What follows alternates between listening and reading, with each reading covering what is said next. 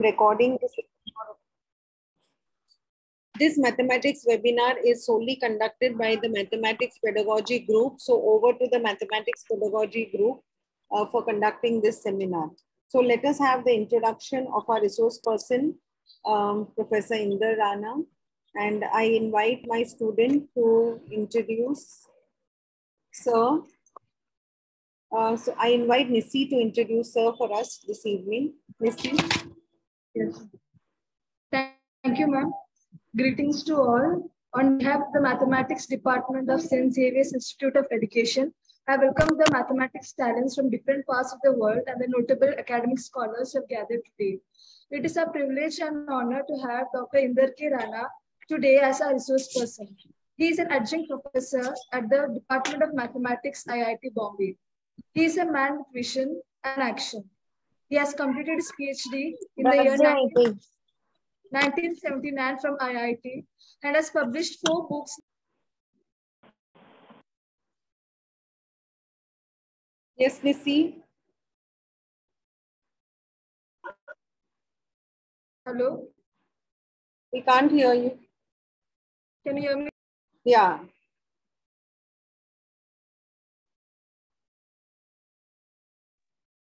Yes, Nissi, we can't hear you. Ma'am, were you able to hear my starting part? Yeah.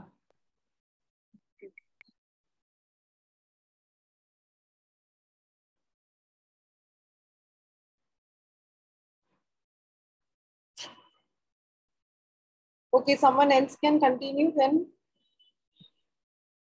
Yes, he is an adjunct professor at the Department of Mathematics, IIT Bombay. He is a man with vision and action. He has completed his PhD in the year 1979 from IIT and has published 4 books in the field of mathematics. He has also received 4 prestigious awards for his excellent work in the field of mathematics and teaching. Various interactive web resources and 4 online courses through MOOC programs have been introduced by Dr. Inder. Along with his research in the IIT institution, he has also dedicated his life for math education and activities. 400 plus teachers have been influenced by his activities. His vision is to train 300 plus teachers in Maharashtra and to establish a center for math education. Thank you, sir, for joining with us. We welcome you once again. Over to Sir. Before Sir begins, I would request all the participants to kindly mute your mics. If you have any question, you can unmute, but please don't disturb by keeping your mics on. Thank you, and over to Sir.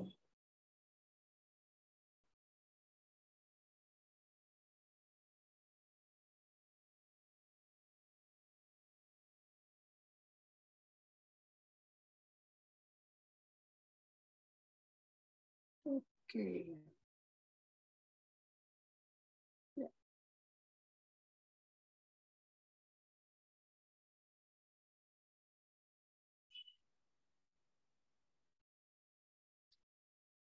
I hope everybody, good evening, everybody. And I hope my screen is visible to everybody. Yes, sir. Yes, sir. We can see. Yes, sir. To begin with, let me clarify one thing, that I am not adjunct professor at IIT Bombay. I have fully retired. So you can see I have written here ex-IIT Bombay. So I'm not a faculty member or adjunct faculty at IIT Bombay now. So with that correction, let me begin. When Vinny asked me to talk about teaching and learning in the present scenario, she said after pandemic. Then I thought it is not after pandemic. Pandemic is not yet over. As a beautiful ad by some company says, हाथी निकल गया है मगर उसकी पूंछ अभी बाकी है.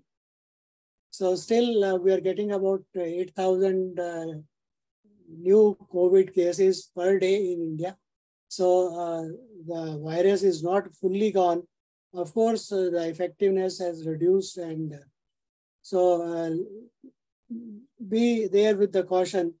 And that's why I've written as teaching and learning of mathematics, not after pandemic, but in endemic. So this period by professionals, it is called endemic now, end of the pandemic. And of course, what I'm going to say is valid for more time to come. It's a more of a strategy which will help us to come out of various problems. So let me thank Vinny for asking me, because I knew that there are problems about teaching and learning or education as such because of the COVID.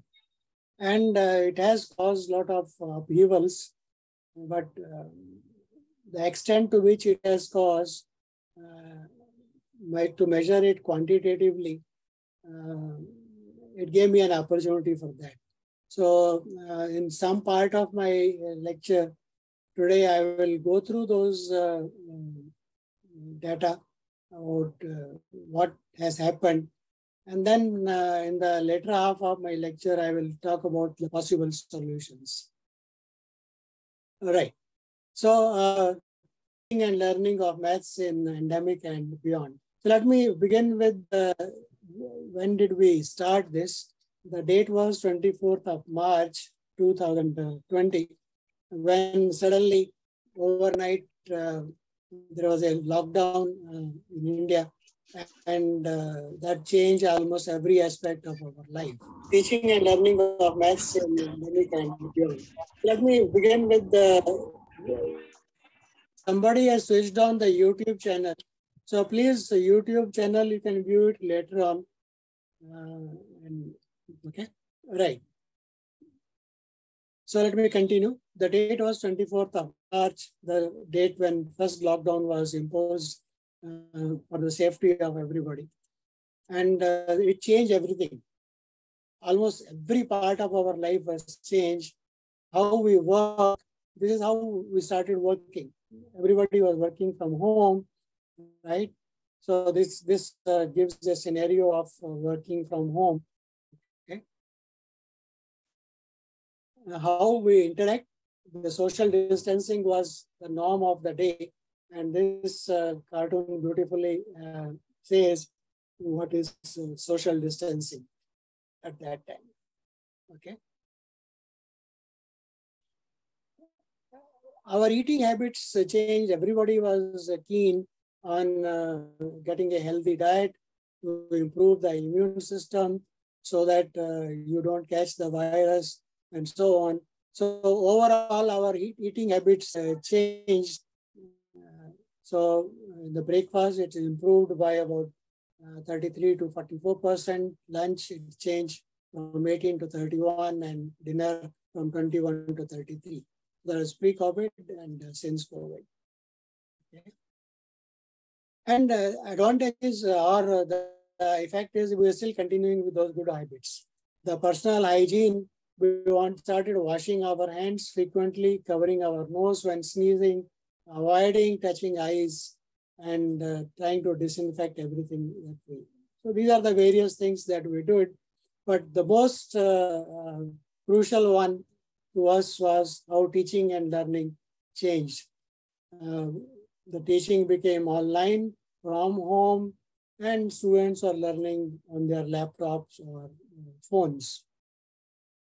So let us just quick data. As per UN report, school closure have impacted around 247 million children which are enrolled in elementary and secondary educations in India. This is only for India.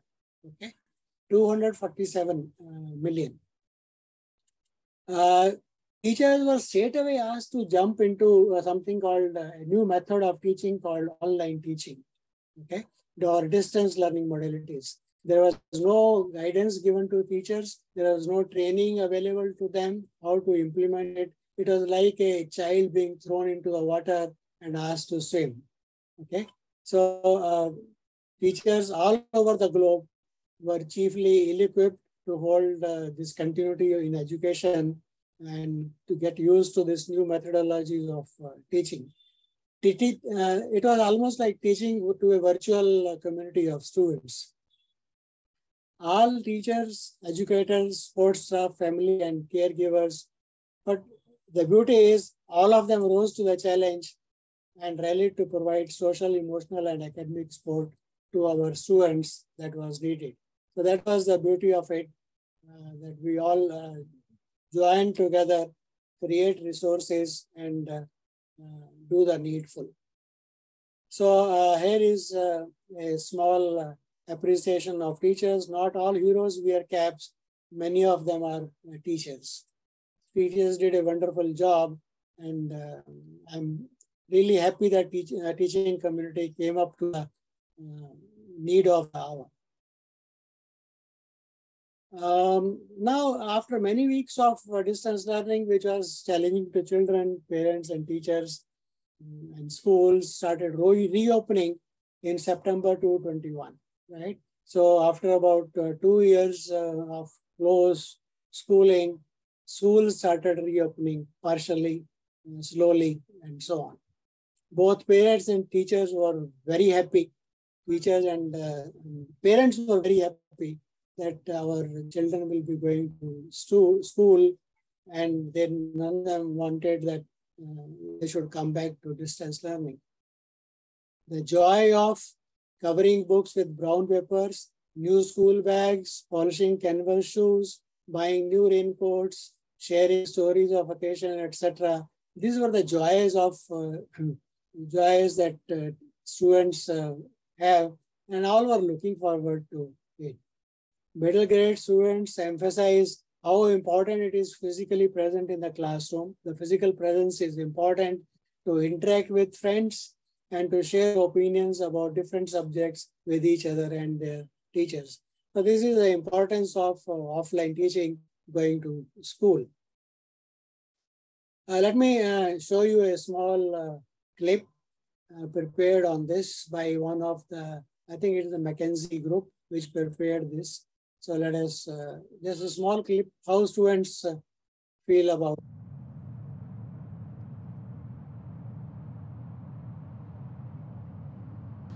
मेरा school पुल के उस पार है, मगर कब से बंद है। मुझे घर में अकेले पढ़ना अच्छा नहीं लगता। काश स्कूल फिर से खुल जाए, सभी मास्क पहने और एक दूसरे से दूरी बनाए रखें, ताकि कोविड-19 की वजह से मेरा स्कूल फिर से बंद ना हो। मेरा स्कूल अब फिर से खुल चुका है। अब मैं वापस से अपने दोस्तों के साथ बैठकर साफ और मजेदार खाना खा पाऊंगी। कोविड के चलते बाबा की नौकरी चली गई और मेरा स्कूल भी। बाबा कह रहे थे कि मेरी शादी करवा देंगे, लेकिन मैं तो पढ़ना चाहती हूँ। काश बाबा को उनकी नौकरी वापस मिल जाए और मुझे मेरा स्कूल। क्लास 1 से लेकर क्लास 3 हो गया, मैं स्कूल ही नहीं जा पाया, लेकिन पता है अपना स्कूल खुल जाएगा और मैं अपने दोस्त के साथ बहुत कुछ घूमने वाला हूँ। मेरे अब्बू मजदूर थे। कोविड-19 के चलते हमें गांव वापस आना पड़ा, लेकिन यहाँ एक भी स्कूल नहीं। मुझे डर लगता था कि अगर मेरे स्कूल बंद रहे तो कहीं मुझे भी मजदूरी ना करनी पड़े, लेकिन अब्बू ने बताया कि स्कूल फिर से खुल रहे हैं। अब मैं बहुत खुश हूँ। स्कूल बंद हो गए तो पढ़ाई भी बंद हो गई। घर में सिर्फ एक ही फोन है, वो भी माँ बाबा ने भाई को दे दिया। पर मैं अब बहुत खुश हूँ क्योंकि स्कूल फिर से खुल रहे हैं।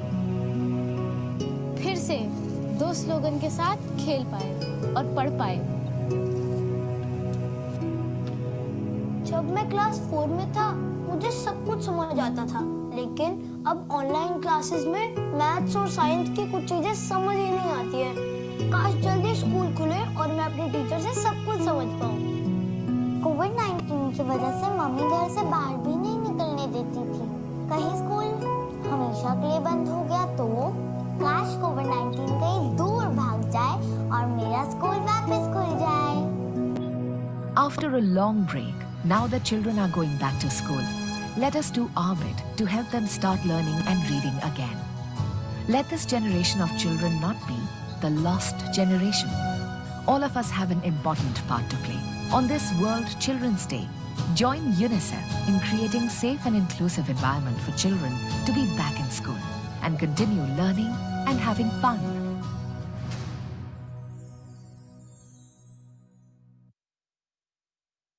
So I think it is a beautiful clip. In a short clip, a lot of problems were raised. And of course, there is a hope in that after the schools reopen, the problems will be solved, which were raised due to the pandemic. I would like to get an update from the participants present in this webinar now. How do they feel about their experiences? So let me, this is a link I'm putting into the chat box. Please click on the link. Okay, and if you have a camera on mobile phone, you can scan this QR code. You'll be taken to this site, and you'll be posing your problems there. Prabhuvan. Please keep your mouth, keep your mic shut. So please go to this website and vote. So let me see if I can open this website and see what is your reaction. And,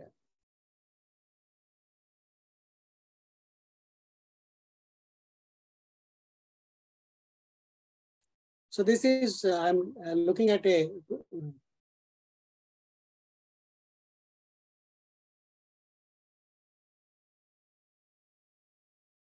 yeah.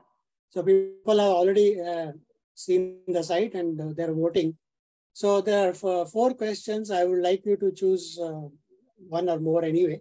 It was very difficult for online teaching for you.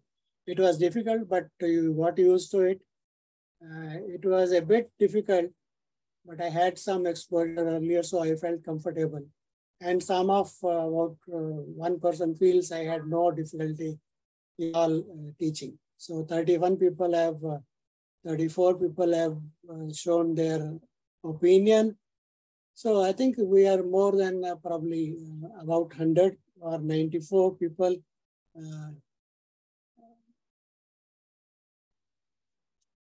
So I would just give a few minutes more for people to.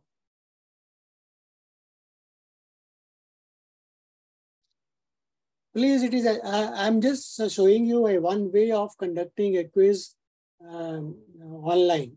So this is very useful in teaching any subject or more mathematics. So, so please do vote. So once you finish this one slide, I will give you the other slide for voting. So in this, the maximum number of participants out of 54, more than 50% feel they had a difficulty in the beginning, but slowly we got used to it. We learned how to teach online and we did the job. Okay, so I think it's already 60%. So let me give you slide 2. So this is slide 2.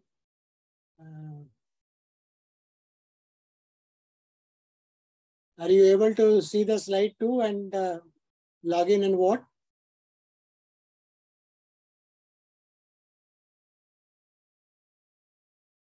Hello?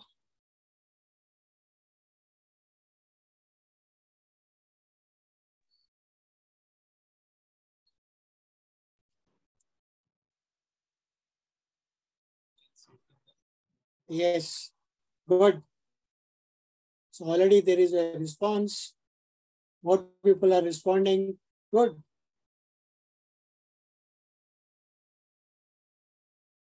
We can see, sir. Hello? Yes, sir, we can see. Yeah. So please, everybody fill up the response and submit so that we know that what is the problem and probably we can say some solutions for the same. So the first question says, my students have gaps in their learning of last year, means the last academic year, which was in the pandemic, or last 2 years of the pandemic, which were taught online, students have gaps in that learning. And as a teacher, I find it difficult to fill the gaps from the previous school year and teach the current curriculum. So the problem is there are gaps, so how to teach the current curriculum. So if we have faced that difficulty, then you can click that. Some schools have started extra remedial classes in extra timings. So if that is the case, if a school have done that, so you can, so this is the problem faced by the students. This is the problem faced by the teachers. And this is the remedy that being proposed by some of the schools and education system.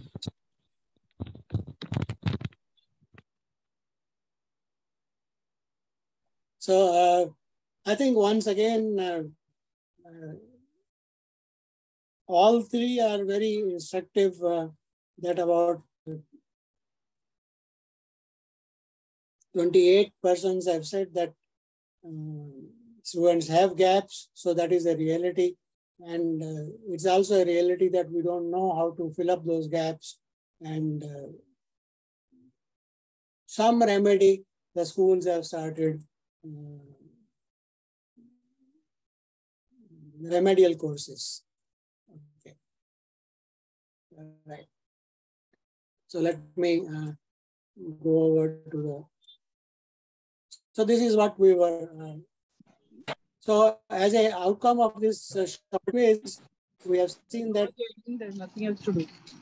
But it is Zoom. It is not webinar. So are you on audio on? Hello, somebody has a problem? Yeah, okay. So there is a problem that during pandemic, there was a difficulty in teaching online. And as a result of that, probably because it was not as effective as offline teaching, the students had learning gaps. And now when the new session has started, the students with learning gaps are there in the class, so how to rectify that and go ahead. So that is a real problem. And this is, you have agreed and you have voted for these three reasons, okay? Right. So the leaving back to school was short-lived. The opening triggered a panic. How to gain the lost time, okay? So the pleasure of going back to school was good for students in the sense that they had their pleasure of meeting their friends, talking to them, eating food together, and so on. But when it came to learning, they had difficulty. Okay, teachers realized there was something called the lost time, or this is also now started being called as the learning loss, and that was because of the closure of the schools. So the general term learning loss, which I will be referring to again and again, refers to any specific or general loss of knowledge and skills, or to reversals in academic process, most commonly due to extended gap or discontinuities in a student's education. Summer vacation is also, during summer vacation also there is a learning loss, but we teachers give homeworks for summer so that the students keep learning. So here is observation that while learning loss can manifest in a wide variety of ways for a wide variety of reasons, what are the ways, examples by which learning loss can come? It could be summer break, interrupted formal education because of one reason or the other, the returning of dropouts. Some dropout students, they rejoin the school. So for them, there is a learning loss. School absence, the student has been absent from the school because of medical reasons or some other reasons. It could be because of ineffective teaching. So all this could be the reasons for the learning loss. Here is some slide about a survey being conducted, which has been conducted by many surveys are available online by many agencies, right? But I just picked up one to illustrate that the problem is real and it is everywhere. Green says about 38% in 2019, 38% of students were at par, okay, on the grade level. 18 were below grade level, and well below grade level were 44 in 19, kindergarten. But if you look at 20, it has jumped to 31, okay, above grade level from 38 to 31, so that is down. 19% has gone below grade level, and 50% is well below grade level. So if we look at the last one, the grade 3, from above grade level, at about or above grade level, from 57, it has come down to 52. So everywhere there is a drop, and this has almost remained the same. Below grade level almost remains the same, but well below grade level from 26 to 31. So there is a learning loss. This is one of the countries, one of the surveys. I've just taken the picture from that. All the government, all the agencies like UNICEF has done it, World Health, UNICEF has done it, World Bank has done it, almost all teaching and learning agencies, ASAR has done it, and almost all the surveys indicate the same. So what is the remedy? In India, I will talk about the Indian remedies most of the time. A mission Bunyad was started by Delhi government. I don't know how effective it is and how, but the data says a daily session of 45 minutes for basic math and an assessment conducted every working Saturday. So you teach 45 minutes every day and you assess on Saturdays and Sundays and the progress of the catch-up sessions. This is mainly on the basis of the revision by the students. The students revise the academic concepts of the previous classes, and there are worksheets given, tests given to them. So this is one of the remedies, Mission Bunyad. Under this initiative, in April to June, students of the government and the municipal corporation Delhi schools have shown 20 to 30% improvement. That is a claim made by them. How much the claim is true, one wonders about that.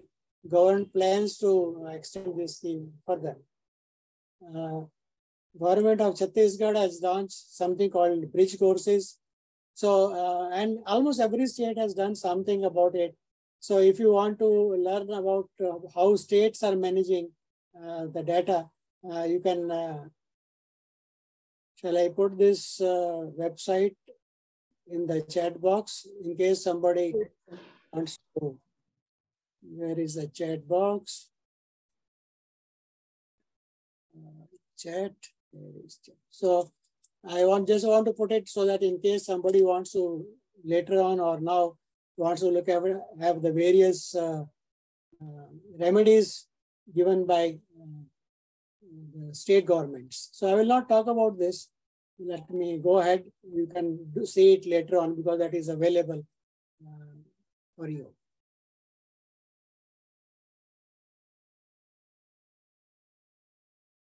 All right.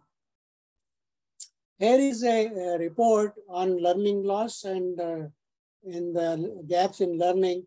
A report was presented to Rajya Sabha in central government, and that is available on this site. Okay, so I will put that also in the chat box so that in case you want to have a look at it, you can have a look at it. It's a PDF document, quite long, and you can see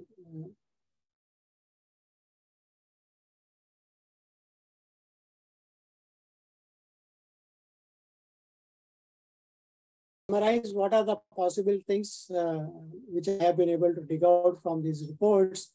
So intensive bridge courses and accelerated learning programs, that is a suggestion given. What has been done, I don't know, but these suggestions are should be developed in consultation with experts in the field to make up the learning loss, okay, and bring students to the level of the current class. Learning outcomes subject-wise should be assessed by regularly conducting tests, multiple choice question quizzes, and remedial measures taken through intense, customized personal remedial. All these are suggestions given, and they are very difficult to implement. My feeling is that because already students are burdened with a lot of unit tests, class tests, and we add up more tests on them, that will add to the misery of the students. That is my feeling. Of course, there is extra classes. Why not add extra classes? Curtailment of vacations, assigning expert leaders for personalized coaching, parental engagement, peer group, and all these things will again add to the problem of students rather than solving the problem, because extra classes means students have to stay extra in the classroom, okay? And vacations, if they're cut, vacations is the period where students are given a chance to be away from school and learn something other than the regular classroom thing, overall development, that will be gone. And so all these are suggested and are being implemented by many of the schools and state governments, but I don't think they really give any, they are really effective. They also says that senior class students should be advised to take up the role of mentors and take classes for the junior. But again, that who will ask the senior students to take up? How will you select the students, and why they should spend their time on for teaching junior students? Special instruction material, worksheets, workbooks may be created. Again, once again, these are, unless these instruction material and worksheets are shared under a facilitator, giving them as such is of no use. After all the material of the previous years is available in the textbook. You can always refer to a textbook and say that chapter you should revise. Mandatory helpline centers for every subject to clear the doubts. Again, we know how these helpline centers work, whether students will come there or not. How will you ensure that the students who have difficulty will come to that? So all these are suggestions given in the various reports. Some of these things are operative and are functional and are effective in some of the countries where the class strength is a bit small. So where, for example, a primary section has only 20 students, so the teacher can cater to almost every student. But our scenario in India is much more difficult. We have a bigger number of students in the classes, and right. So all the suggestions, I'm not saying these are all theoretical ones. They are being tried out by various countries, various schools, in India also. More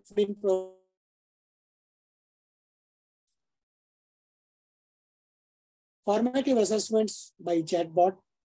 Okay, that is one of the methods of formative assessments. Okay, and targeted instructions, then one can be given. So these are all some more programs that is possible. Somebody also gave a suggestion, we should, so basically additional learning time and instructional solutions. On the extended school year, schools can start academic year earlier, again putting pressure on the students. And this will put pressure. Most of the studies are inclusive.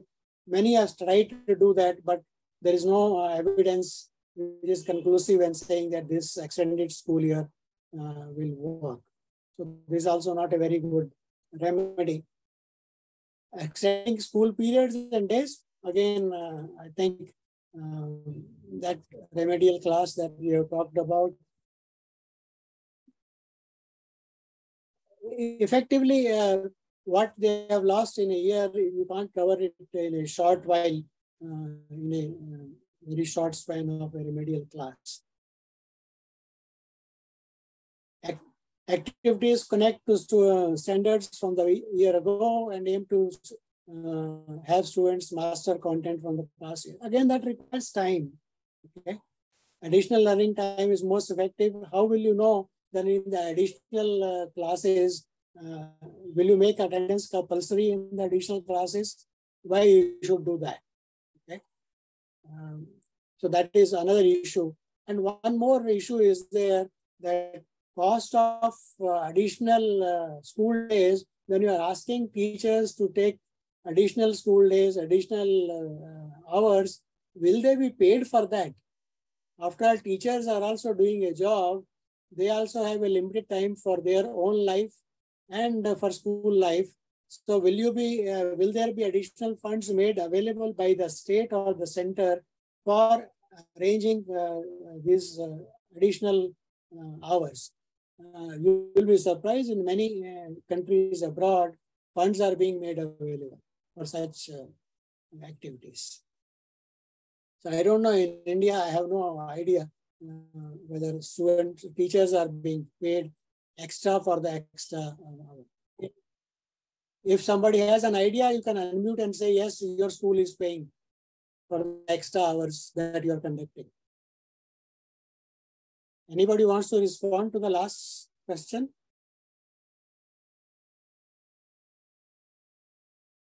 No?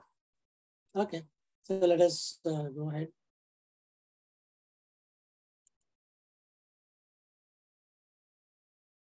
Also suggested is that the curriculum may be realigned in some way.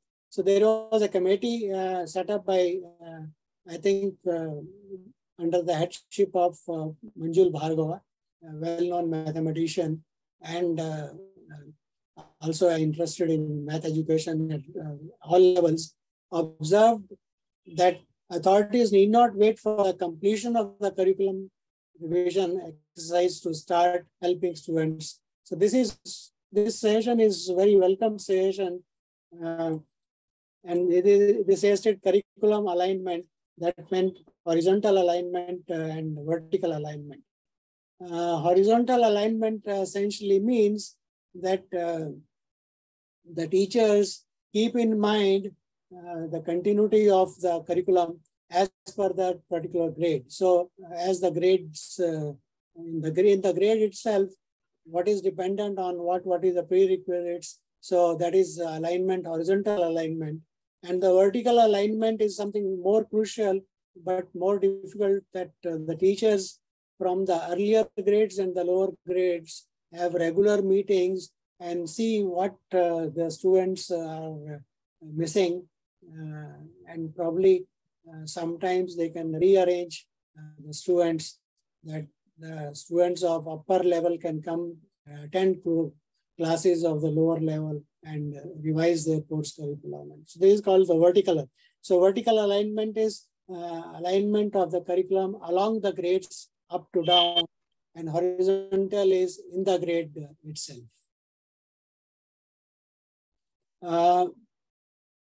Another remedy is what is called redemption. So that is what we have already talked about. That is called redemption or remedial classes. So again, we have seen that this does not. Many of the teachers said that they are holding remedial classes. So would someone of the teachers like to share their views about the remedial classes they are organizing? Because it's not only you are the teacher in the classroom at school level, so you are a better expert to give me the feedback rather than the reports from the web or otherwise. So I would appreciate if some teacher says whether if he or she has conducted remedial classes and whether it has helped in some way or the other, so that other teachers can also take care about such things. Will somebody like to say something? I think a large number of teachers said that remedial classes. So, sir, in the internship schools where we go, there some schools had conducted bridge courses, and then when the students were not faring well, they had the remediation classes. It's like, some of the concepts were retaught. That is what some of the teachers said. yeah, but what is the outcome after the remedial class was done? Okay, so that I'm not aware of, sir. Yeah, so the idea is we know the problem, we can diagnose the problem, we have ways of diagnosing the problem, but what is the outcome of the remedy that we are suggesting? Whether that, so Shubhangi is suggesting that play mathematical games which will reinforce the concept and appreciation of knowledge. That's good. So that is again not about the remedial course. This is an action, remedial action we can take.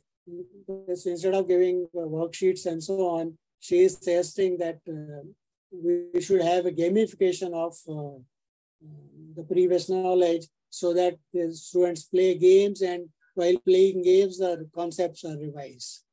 In fact, the whole teaching, if we can make it as a gamification of teaching the present content, present year also, that will be great. So that is a great way of teaching concepts. I fully agree, Shobhangi.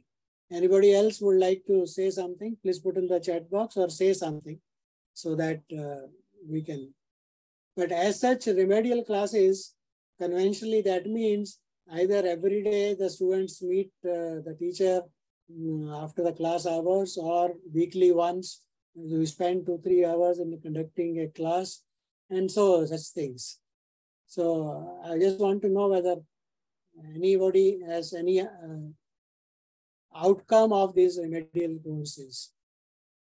There are studies done not in India but abroad. I have some data, but I thought because I am talking to teachers in India, it will be a good opportunity to listen to their feedback. Right. So if somebody still has something to say, please. Otherwise, I will go ahead. Okay. So I think for the time being, probably let us go ahead. So the remedial courses have a drawback. Students' access to grade level content is delayed. If you are doing a remedial class, students are not understanding something now of the previous year. So if you continue teaching the next year's thing, they will not understand that, and this will pile up for them. So this is one of the drawbacks of remedial courses. And research have shown again and again that this does not work. So as I said, I have a lot of data. But what is the outcome? So what is being suggested is what is called learning should be accelerated. So it is being suggested by experts and world over that we should accelerate our learning process. So what does that mean? I will try to explain. So what is accelerated learning? Okay. Accelerated learning is not simply speeding through the curriculum. It's not as if it's a train which has to go from one station to another. You quickly go through from one station to another, and you're already short of time. So try to finish the curriculum. So that is not what we are looking at. What is accelerated learning mean? It is something else. So this term, this accelerated learning says something different, but it means totally different something. It is a way of thinking just about in-time interventions, the right type of amount of, the right type and the right amount of sport at the right time to fill in the gaps. So it says you, as a teacher, you find that your students have a gap at some point, and you can't just go back and revise everything. Okay, so just give those inputs which will help you to go ahead, and then probably the details can be worked out, or references or worksheets can be given that how do you reinforce these things by going through this worksheets or some lectures. Akanksha is saying attending remedial classes. On the remedial classes, Akanksha Rai is saying that attending remedial classes provides students with more reading and discussion and improved learning skills. I don't deny Akanksha with you because students have more time, so they can do more things. But either these remedial classes will be held during the periods. That means you will be eating away your time of the current topics. And if you are doing it later on, say weekly or something, then the students are left with those gaps and you cannot teach further. So either way, remedial classes really don't work because of the time constraint, and you want to go ahead. Of course, this additional classes will help. Studies show that students who experience learning acceleration struggle less. So there is a conclusive evidence about it, that and learn more than those students who started at the same level but had. So compared to remedial classes, accelerated learning, which means just in time inputs about the right type at right amount of inputs, is better than real classes. So that way you spend less time on what you want to gap. You remove the gap for the time being, not the detailed way. Of course, you cannot teach the whole thing in a short while, but you can teach as much as will be enough to go about the next lecture, about the next topic. And of course, there is a strong evidence that learning acceleration successfully provides students with the understandings that they need for accessing the grade level content. So this is the remedy that is being practiced by many teachers across the globe, and the studies they are putting up shows that this is working very well. So let me spend now some time. I have gone almost halfway of my talk. So let me go ahead a bit and look at what is accelerated learning and how can we sort of implement in our classroom. I think that is what teachers may be interested in. So accelerated learning means recall and get back into the rhythm of learning. That is what in a short line I'm saying. So implementing, so I have tried to break it into steps so that we are able to understand and implement. Step one is accelerated learning methodology. First of all, the teacher should know very well the most critical prerequisites and skills the students need to access that level. See, if you're going to teach particular content, particular topic in the class, say tomorrow, so you should know what are the prerequisites, right?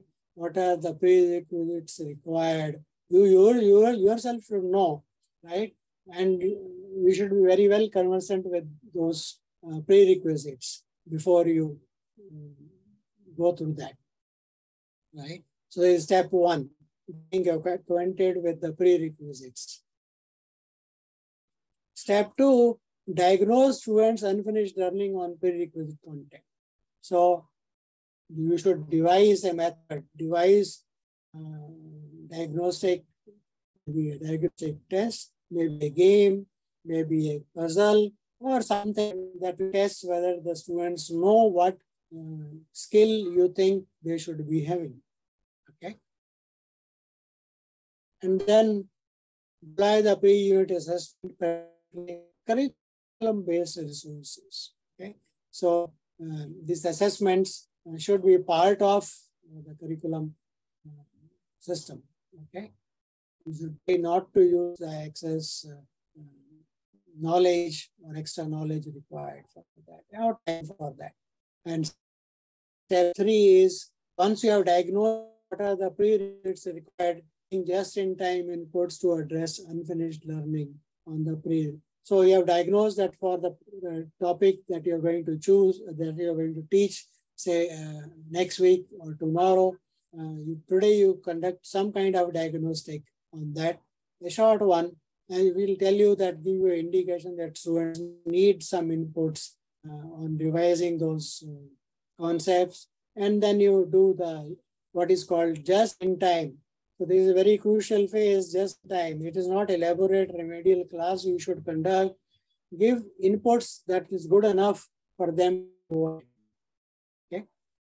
So these are the 3 steps required.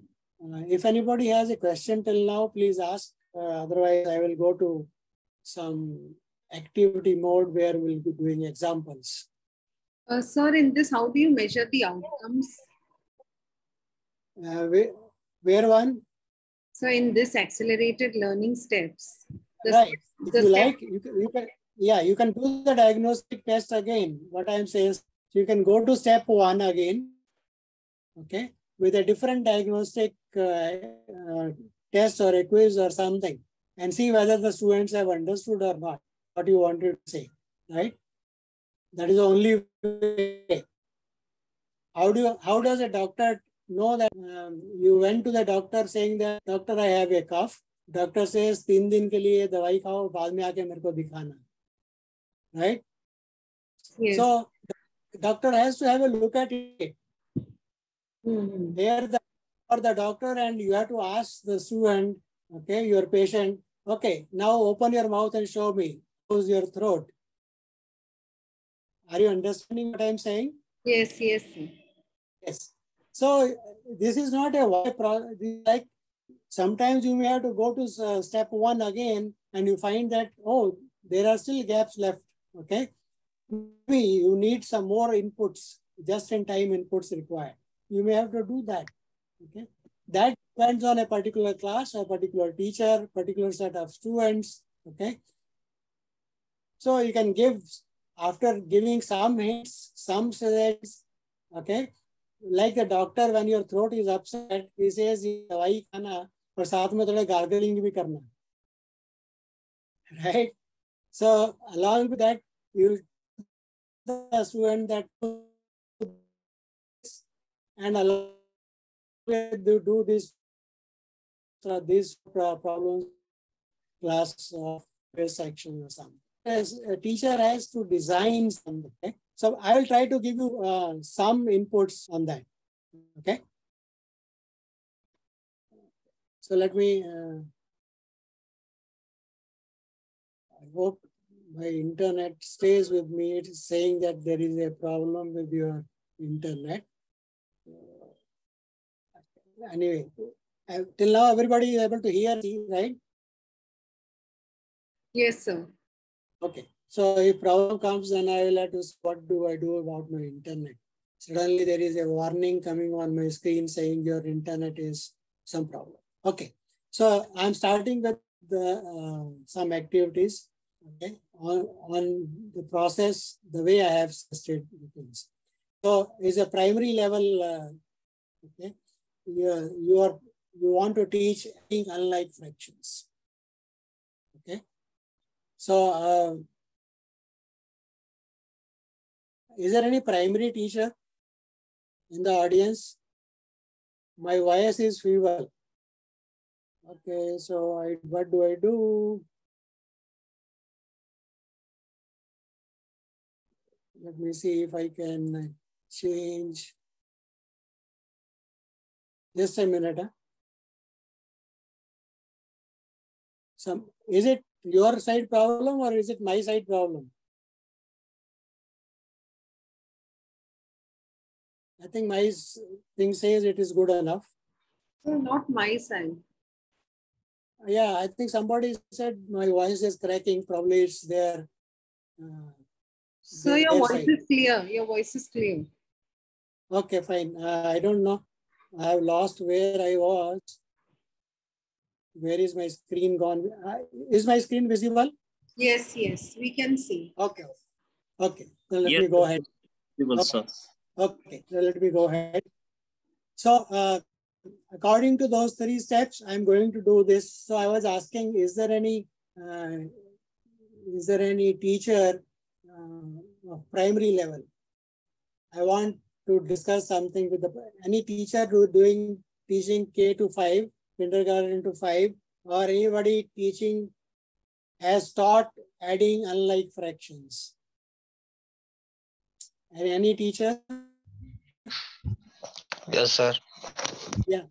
So please, if you want to teach adding unlike fractions, what difficulties normally students face? Do you have any input for that? Any observation you would like to share? Sir, in converting like fraction. Okay. So the first idea should be converting into like fraction. Like fractions. So that is a background knowledge that we expect the students to have. Right? Yes. Okay. So for that, we'd like to have a diagnostic test. So I want to conduct something more like instead of paper pencil, you can do it in paper pencil because there is no harm in that. So possible diagnostics I want to conduct. So I would like everybody to do that. Okay. So please in your okay. So let me. I'm going to take you outside now. This. I have put a link in the chat box. You click that, you'll be taken somewhere where you'll be offered something. So please do that.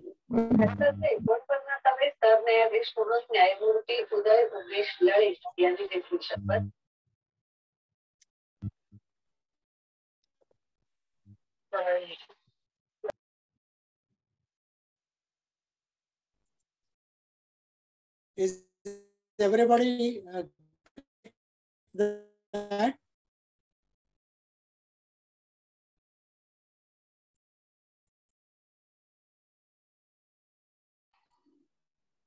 So you put the link. I'm not saying. I'm not able to see. That link doesn't work. No, I can't see the link. Yes, sir. In the chat box. No, you've the not link put is the not posted in the chat box, sir. In the chat box. In the chat box, I have put a link. Chat box is not visible. Sir, you have not put the link in the chat box. Please check, no? I just put, okay, let me see if we can do it again. Can you put once again? Yeah, oh, okay. It has gone to one particular person. It has not gone to everybody. Yeah, okay, because it must not be for everyone. Yeah. So let me do it for one now. Yes, now we can see. No, earlier I was interacting with somebody. So it went to that person only. So where is my classroom? Okay. How do I access my classroom? Yeah, you can see now the link as well as the. Yes, we can see. I can see some of the participants are already logged in, clicked the link and are working on it. So there is a puzzle about like fractions. So please try to complete that puzzle. So Ria is already done 2 steps. Indu has done reasonably well. Go ahead. Akanksha has not yet started. So yes, Akanksha, you should be doing that quiz I am asking you to do. Don't jump ahead. Okay, you are doing the wrong one. Please come back and do the first one. There's a puzzle later on to be done. Okay, if you like, you can both together now. You can do both and see, let us see. The first one is the diagnostic and what Akanksha is doing, that is called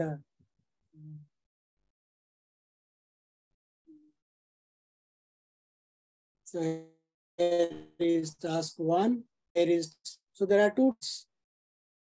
Okay. Task 1 is a puzzle and other is creating fractions. Good. So Rajeshwari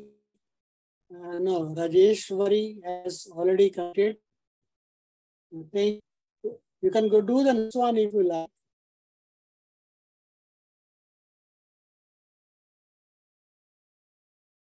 Yes, creating equivalent fractions.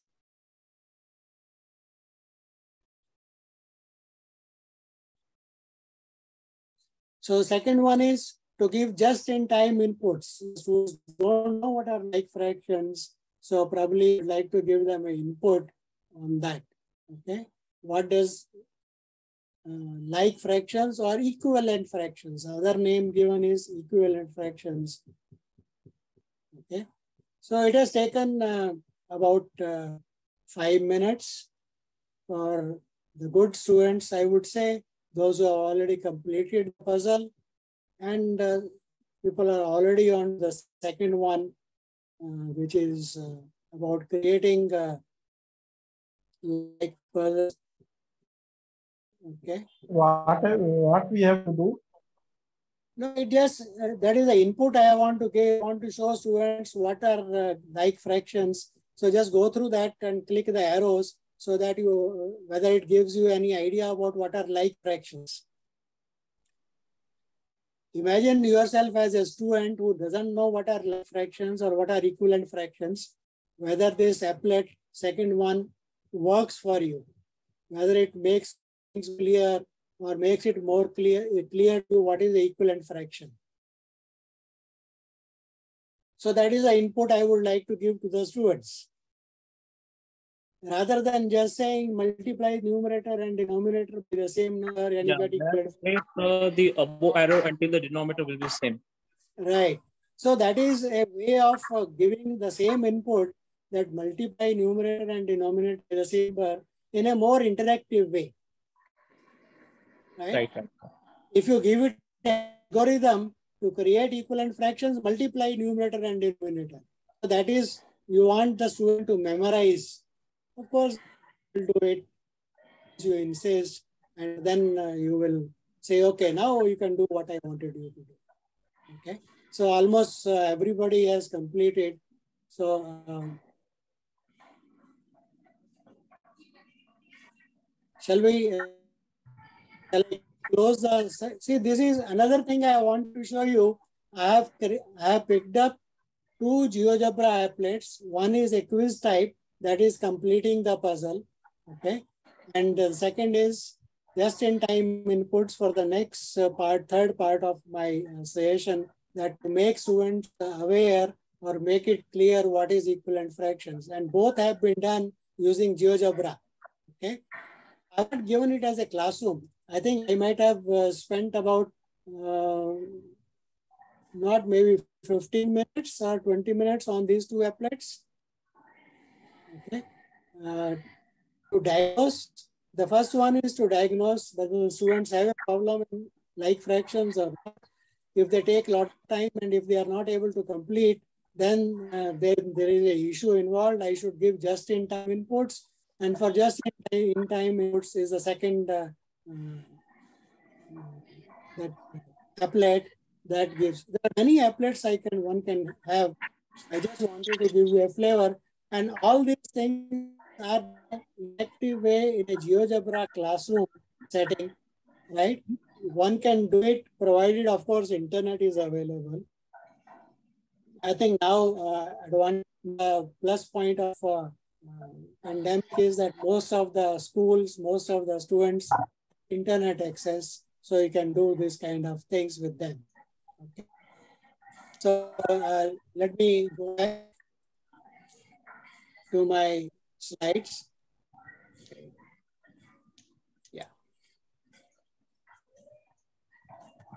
Yeah, first one is the web browser, and second one the GeoGebra app. So. Yeah, both were offer in the GeoGebra class applets. Okay, let me probably open and show you. Okay. This is the applet I think I had for the diagnostic part.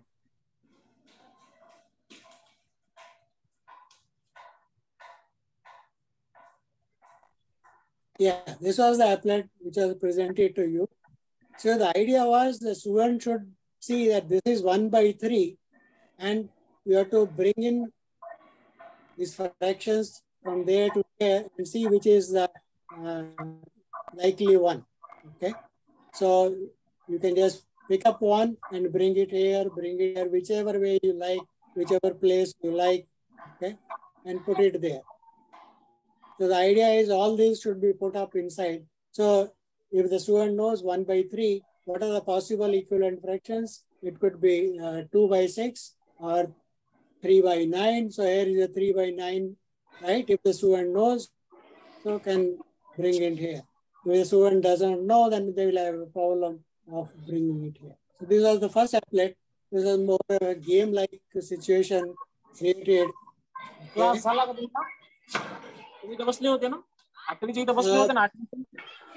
Please keep your mic shut. Hello, participants, please keep your mic shut. Otherwise, I can hear you. What are you telling your students? You can have more such things. I have some more applets like this. Let me just show you some more, which I did not bring it to the classroom.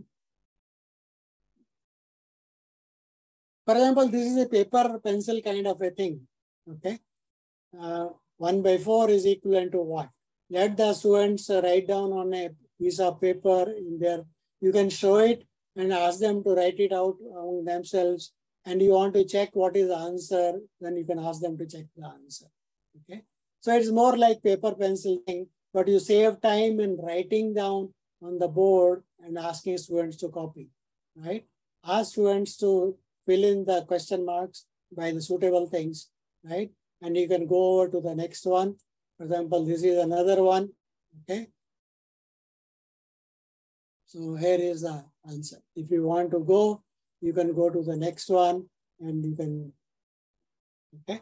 So this is the type of things you can do with the interactive way, and you can, the idea is to bring the students' interest on the topic that is equivalent fraction.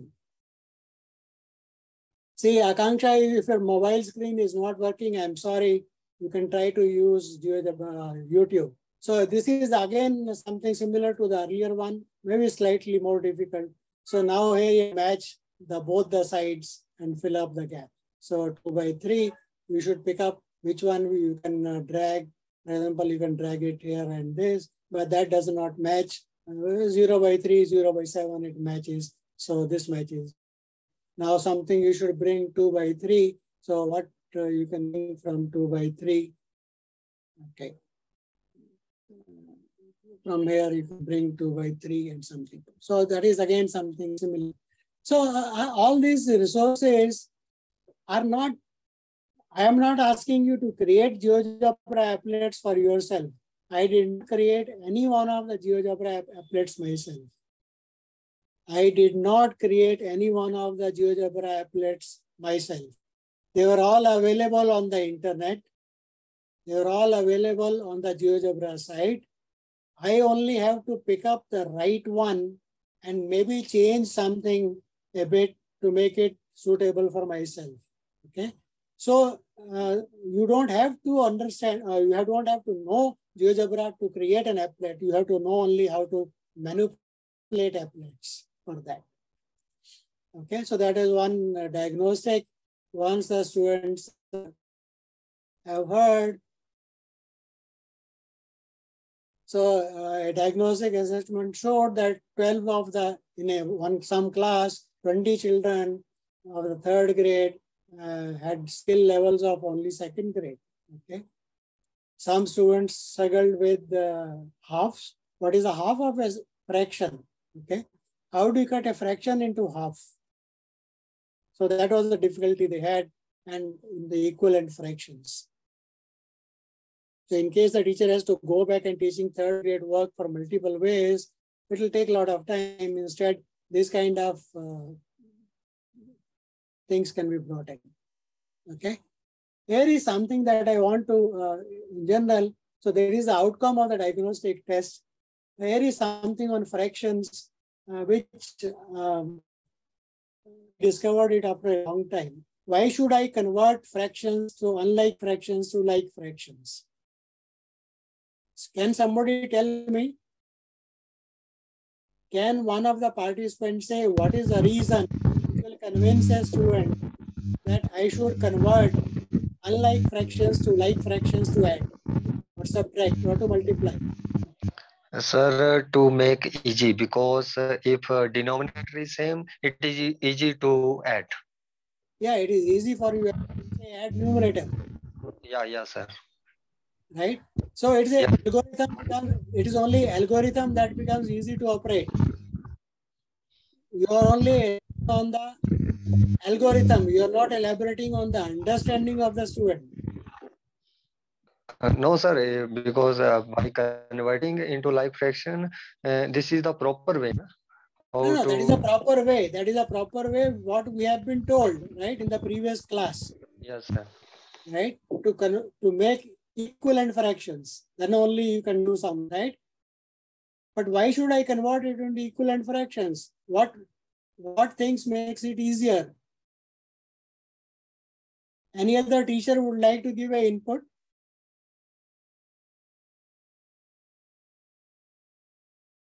Yes, I want to take out 1 by 4 from by 2 with equal parts. Very good. That is more closer to what we want to say. Visualizing the parts the same of total unit is easier. Good. That's where. So, yeah. May I? Yeah. Here the concept of unit and the entire thing would be explained well.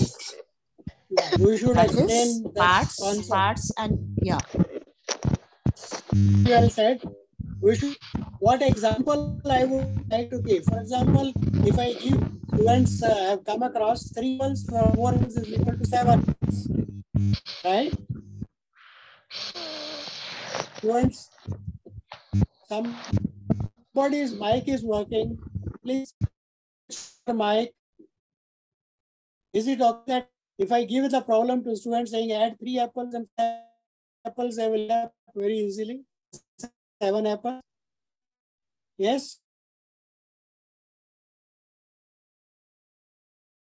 Yes, sir.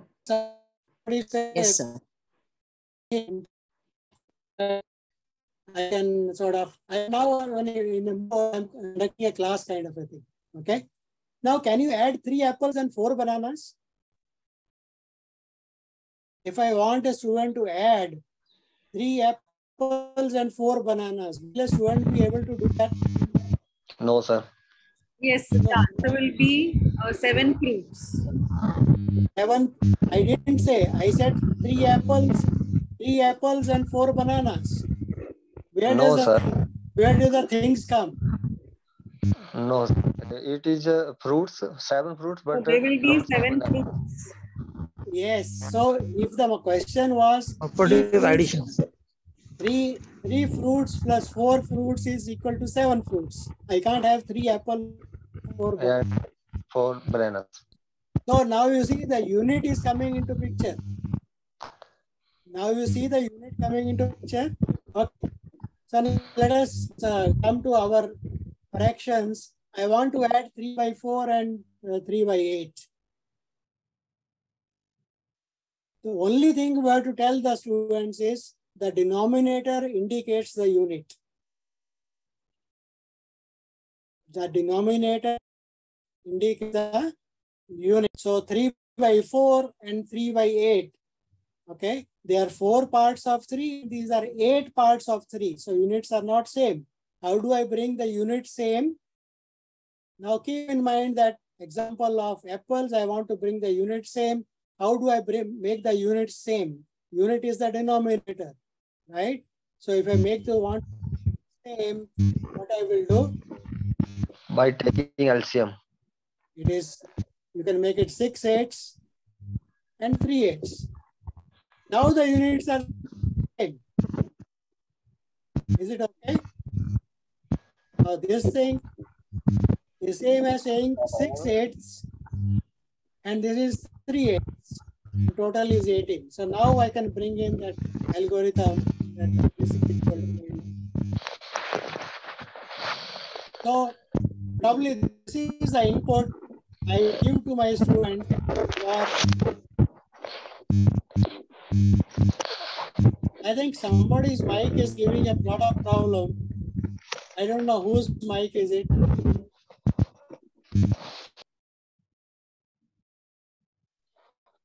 Is it Ravi Kaushal? Now it is not there. Yeah, now it is there. So Ravi Kaushal, I think your mic is giving a lot of problem. Probably please keep it shut till you want to come. Okay. Okay, sir. Please, because it is giving a lot of disturbance otherwise to everybody. So is it clear what I input I am trying to give to you? So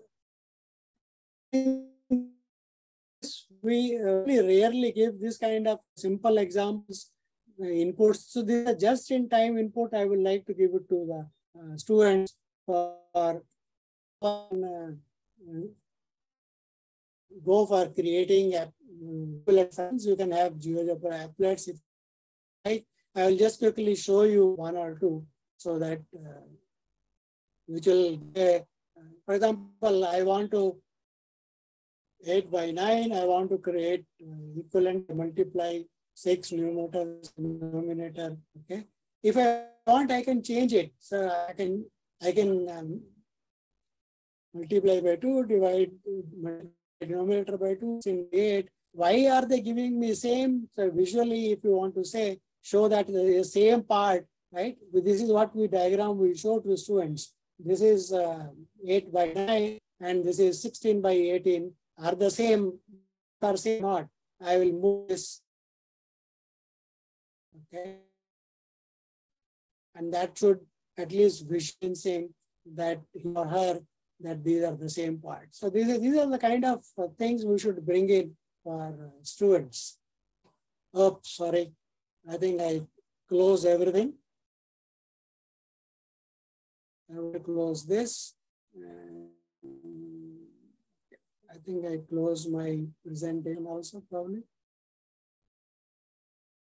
Yeah. So I have done one example fully with you, okay, on the 3 parts. So these are the just-in-time inputs we will give. If you like, one can go on to creating what is half of a fraction. One can have a applet for that. And then you can go on to your addition and subtraction, arithmetic of unlike fractions. So shall we, any questions till now want to ask, or shall we go ahead?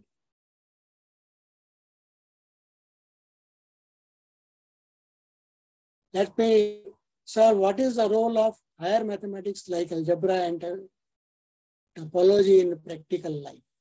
I think you are asking a very different question to me. What is the role of higher mathematics like algebra and topology in practical life? I strongly say to attend lectures at Math Clinic.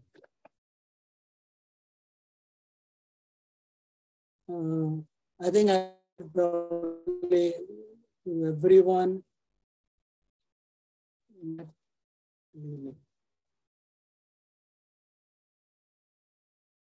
See, there's a every week we have every Saturday normally we have a lecture. There is a series of lectures under what is called Math Clinic, where we ask experts to come and lecture on various things. Some of the things, questions you have in your mind, what are the uses of such things? What are the applications? For example, last week we had one lecture by Professor Sudhir Gorpade, from IIT Bombay, who gave illustrations how algebra is used in coding theory. Okay. How algebra is used in coding theory. So one would never thought, probably some of people would have never thought that algebra can be used. Algebra is so how report is not working. That is not my problem. Probably you should search for Rajya Sabha presentation or send me a mail. I'll send you a link for that Rajya Sabha presentation. Okay.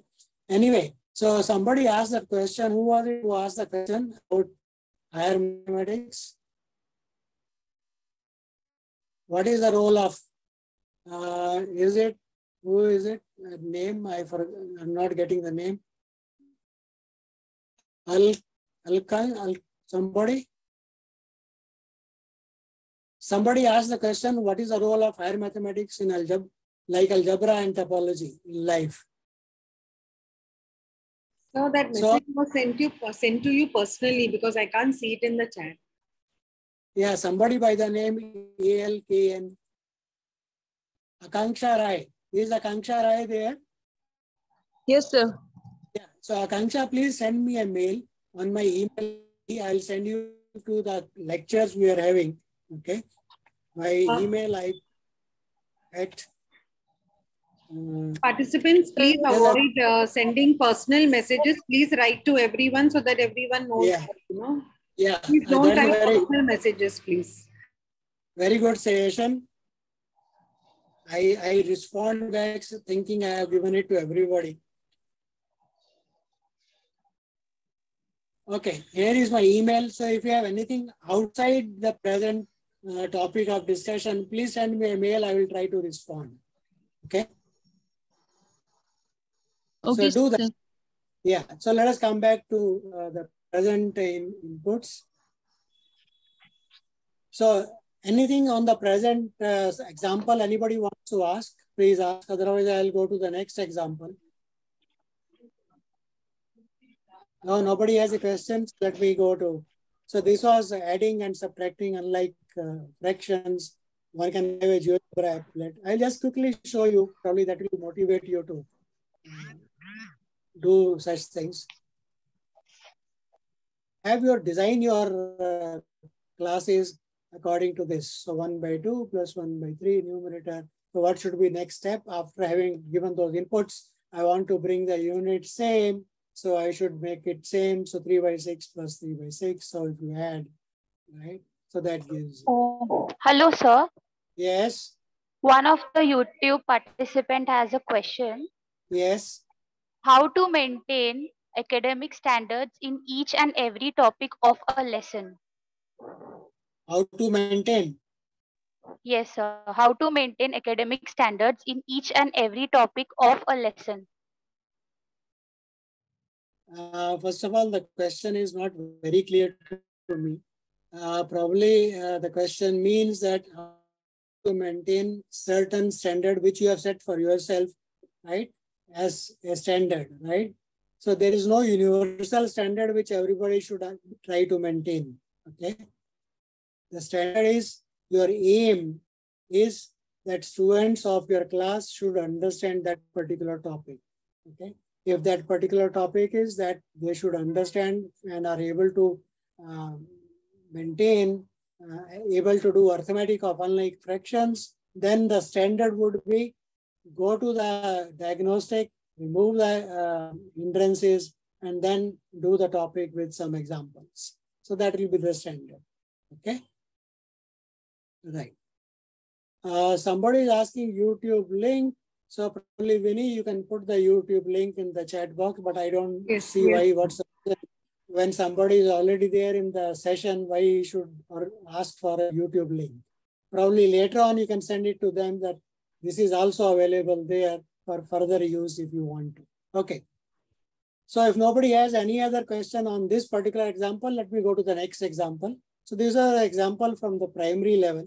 Let me go to an example of slightly higher level, relations and functions. This is the topic in CBSE class 9, and the prerequisites for the topic relations and functions as specified by them.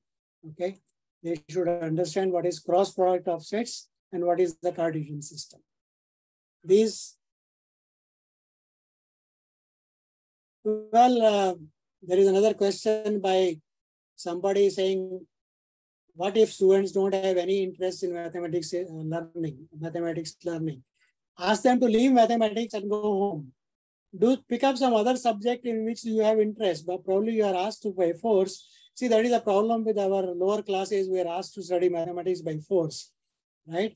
So probably I'm not saying that ask him to quit learning. I'm asking that learn the way probably in a more interactive way. So Oti, are you a teacher? The person who has asked the question. Yes, sir. Yes, sir. Yeah. So what do you do normally? If a student says he has no interest, what do you do? Mathematics is a core subject in my area. I don't want to go to that. What is, if a student comes to you and says, I have no interest in math learning, what you will do? I normally try to know why students don't have interest in mathematics, to know the view why, the actual cause of it. Yes, and then you try to probably remove that hindrance from that, right? Yes, sir. Yeah, so probably something like GeoGebra, which is more visual, may help, because every student does not understand mathematics the same way, right? Some people understand if you talk to them properly. Some people understand if you show them something properly. Some people understand if you work out something analytically, right? There is a theory of multiple intelligences. Probably you should read something what is called theory of multiple intelligences and how that can be incorporated in your teaching of mathematics. Okay, that is very useful. Okay. So okay, sir. Theory of multiple intelligences. Okay, and see whether that helps you. Let me go over to something now. Once again, back to my presentation. So class 9 relations and functions. The prerequisites are cross products of sets, Cartesian products, Cartesian coordinate system. So if the students does not have these two inputs, they cannot understand the of relations and functions. So these are the prerequisites. They are the blocks, building blocks for mathematics. Is not something, each unit is not independent. It is built on the previous stage. Okay. So step 2, diagnostic. So the here probably I will ask you to do it on paper pencil. I don't want to go into GeoGebra too much so that you shouldn't think I am promoting GeoGebra, but it is a very wonderful tool. Supposing the possible questions are, you have the set A as 1, 2, and you have the set B as 3, 4, and 5. Okay. So now try to answer the questions which I would have put it in the GeoGebra classroom, but I don't want to do that. So here at present, everybody should try to work it out and put your answer in the chat box. So does 1, 1 belong to A cross B? So please put your answer in the chat box. Answer is either yes or no.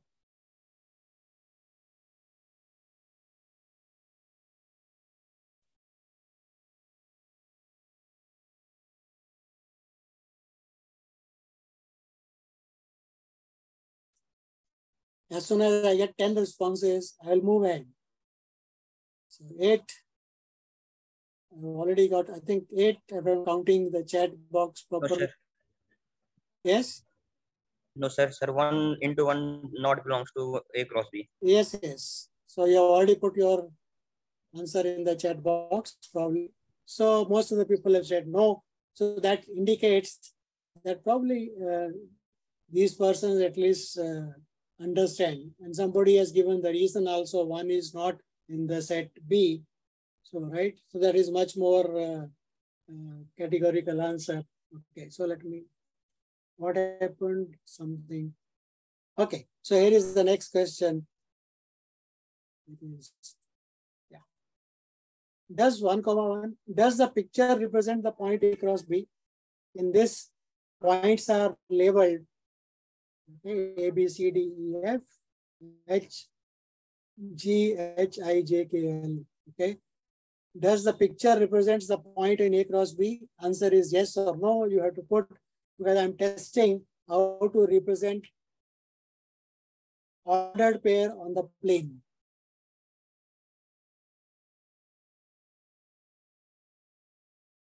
So the question is, does the picture represent points on A cross B? So Ritu, Malik, Lenin, they are saying yes. So let me, you see, this is also an opportunity for you to start something called math talk in the classroom, which is an important component of mathematics teaching. So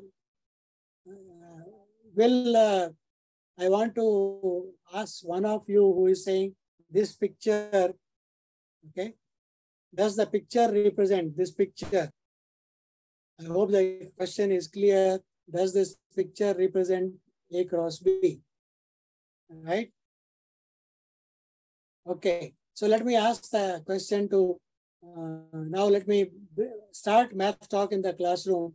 I want to pick up one student who has answered the question. Okay. Is Pooja, sorry, I jumped ahead in the chat box. Let me come slightly down. Okay. Lenin, are you there? Somebody using the name Lenin? Yeah, yes, sir. Yes, sir. Okay. So Lenin, you will, you said, yes, this picture represents A cross B, right? Yeah, actually I saw the first one, the points A, B, C, D, E, F, that represent A cross B. But the points H, J, L, G, I, K, I, that doesn't represent. Yeah. So your answer is wrong. You realize. Yeah, actually I should have added ahead. I'm so sorry, sir. It's my fault. No, it's okay. Realizing the mistake is half understanding the concept. Nimesh, why did you say yes? Nimesh, Kunjani? Nimesh, are you there? Logged in but not there. Pooja Kadam, are you there? Yes, sir. Same as what Lenin said. Even okay. I realized it a little later. I'm sorry about it. No, no question of being sorry. No, because it was half read. Yeah. And so no, that is the lesson. That's how. Should, yes. That is the lesson we should tell our exactly. students. Read the question properly. Think for a minute before answering. We are not true. We are not playing KBC. Yes. There is no hot seat here. Yes. Okay. So thank you, sir. Yeah. So let us go to the next question. Next question is, in the picture, which points are in the set A cross B? So now, by now, almost everybody has realized what is the set A cross B. Okay. So once the corrections were there, so let me go over to, in the picture, which color points represents B cross A? So the answer should be either red color or the blue color. It's red, sir. Red color. Right. So you see, I am trying to bring in from the students the knowledge whether they know how to plot A cross B points, the ordered pairs on the coordinate plane, and whether they know the difference between A cross B and B cross A. I could have made this slightly more complicated, but so here is the question. Is A cross B equal to B cross A? No, sir. No. So this pictorial representation will categorically tell the student A cross B is not B cross A, not because A cross B is blue colored and B cross A is red colored. It is, or they are named differently. It is because the coordinates, if I look at A, okay, I can look at what is the, this is not a GeoGebra applet, it is only a picture. There, if you click on A, it will tell you what are the coordinates of A. And what if you click at H, it will tell you the coordinates of H. That is the beauty of GeoGebra. It will make him understand A cross B is not equal to B cross A. Okay. So possible gaps. So these are the possible gaps. Visualizing ordered pairs. having difficulty in plotting the points of the ordered pairs. For both of these, one can have GeoGebra applets giving the inputs. So it's not difficult at all to either construct or pick up ready-made applets and bring it to your teaching and learning process. For example, here is an input saying, what is A cross B? If I change A, I can change A. If I change in A, right? That is A is 3, here is A is 3. So, and here is the second coordinate B, I'm changing B. So how do you plot A and A comma B? That is one way of doing it. Okay. Very simple graphical ways of showing this is possible using applets. Probably you should give your students an assignment. So for example, here you say, here you can enter the point instead of sliders. You can enter the point you want 2, 3. Okay. You want to know where is the point 2, 3. You click and it gives you the point 2, 3 on the. So plotting the point 2, 3. You can change 2 point. Okay, if you want minus 2 point minus 1. I made a mistake. I should have only 1. So from there, that point, you should go here to get that point. So if you want, what are the points? You can have a list of points, which I am doing 2 by 2, 3 minus 2, 9. So these are the ways of bringing students who don't like mathematics. Okay, they don't like to plot, but there is a visualization. There is the process, visualizing a process, how to go from one place to another. So that we should motivate a student to. Okay. So this is the possible gaps, just-in-time inputs. I will show these applets and try to probably ask them to plot some points. And okay. Anybody has a question till now? Because I want to do. One questions. Yeah. Sir, how we can represent equivalent relation in graph? You want to do it in a GeoGebra? Yes, sir. So make an applet. Yes, sir. Make an applet yourself. You will learn how to do it instead of. Okay, sir. Okay. Okay. Okay, sir. Okay. Or okay, do sir. one thing. Go to so let me go to the place and tell you how to. If you want to avoid doing a lot of work, short of time. So. Okay, sir. Okay. Okay. Thank you, sir. No. So this is for everybody. Go to the site geogebra.org. Okay. So that is a site where a lot of things are available. You can create your own site. I have logged in. This is my profile. Under my profile, various things are available. Okay. So you can create and use for yourself. Let us search. You can search the resources here. Okay. So what was equivalence relations? So equivalent fractions, equivalent relations. Let us see if something is available. If not, then we have to. There no result. No, my spellings were wrong. Relations, let us see. Okay, here is, you see the material? Equivalence relations. See what is useful for you and see whether you can use that or not. So this is on the GeoGebra site, GeoGebra.org. You can enter, you can search relations and then probably these on relations. Okay. So let me not go too much into it. Let me come back to my process. So either you can search, something will be available on the internet and it is free to download. Nobody minds it if you download it and modify it and use it. That is the beauty of GeoGebra.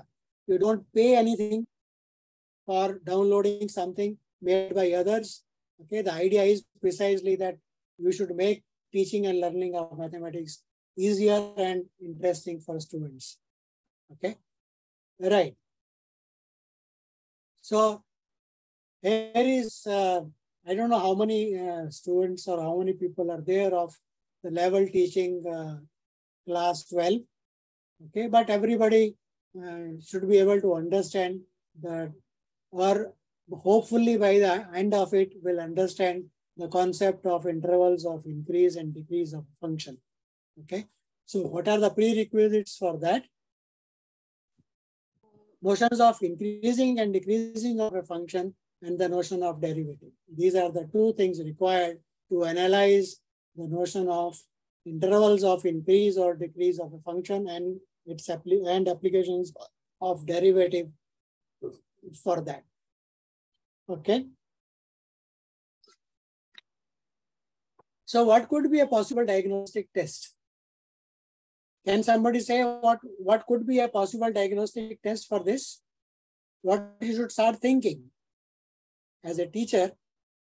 What should be the diagnostic test? What should include, what should be the diagnostic to understand increasing or decreasing? What should I have in my, what should be?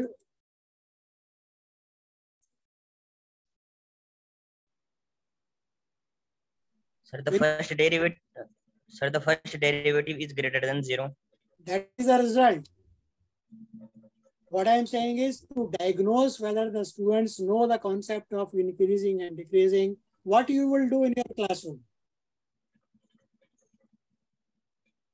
How will you diagnose whether the students know that or not? We can use example of a staircase. Okay, good, very good. So what you will do with the staircase? So we can say that if it is an increasing function, it's like we are going from first floor to the second floor and show them how a staircase looks like. And if we are explaining a decreasing function, we can show that we are coming from the second floor to the first floor. So this is how a function may look like. What is a function? There is no function you have told me. I would like to know, you are saying staircase is a increasing function when you are going up. It doesn't make sense to me. You have to say something more.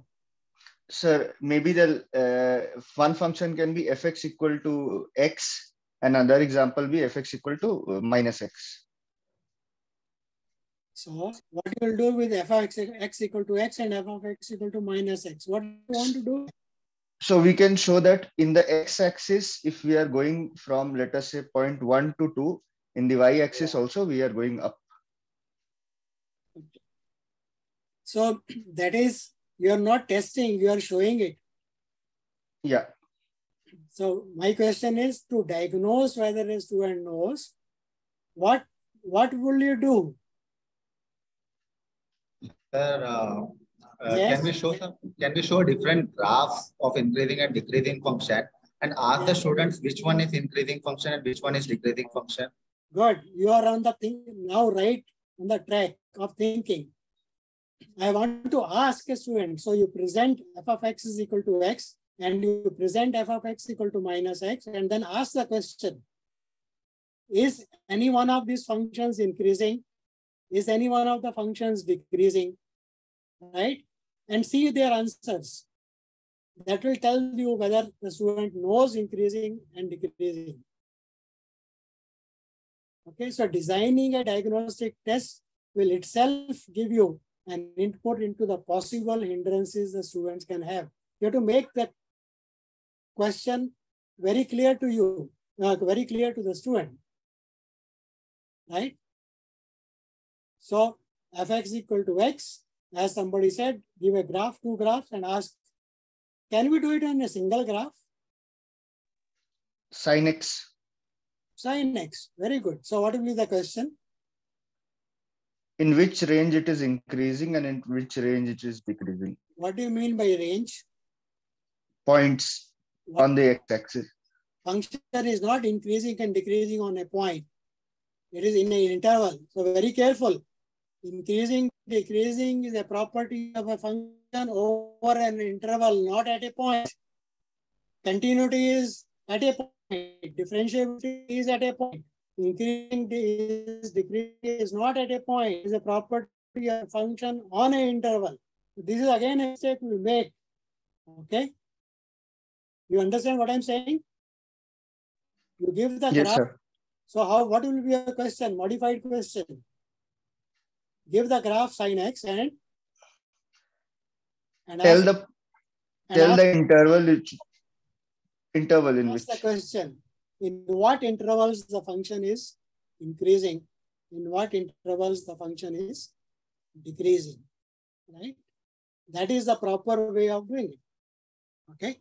So possible diagnostic tests. So let me. So intervals of increase or decrease at a point. Okay. I'm going to give you another way of testing, which you can use in the classroom. I showed you GeoGebra classroom. And here is another one. Try to, can you click on this picture? Okay, let me, just a minute. Let me put the link. Yeah. Sir, it is almost time up. So if you can conclude. You said 2 hours, no? 10 minutes more? It is 5:25 almost. 5:20. 5:25. Okay, 5:20. good. So I'll stop at diagnostic. And go to, okay. So is everybody able to see, copy, and put in the chat box to everyone? Yes. So I put a link in the chat box. If you want, you can click on this QR code here and you will be taken to something.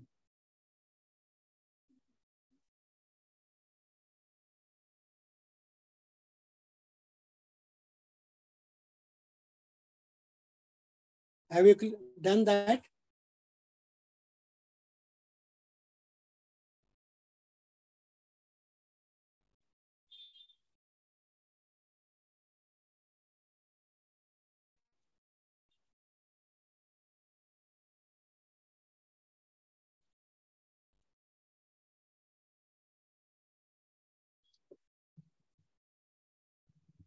Already some people have started answering the questions.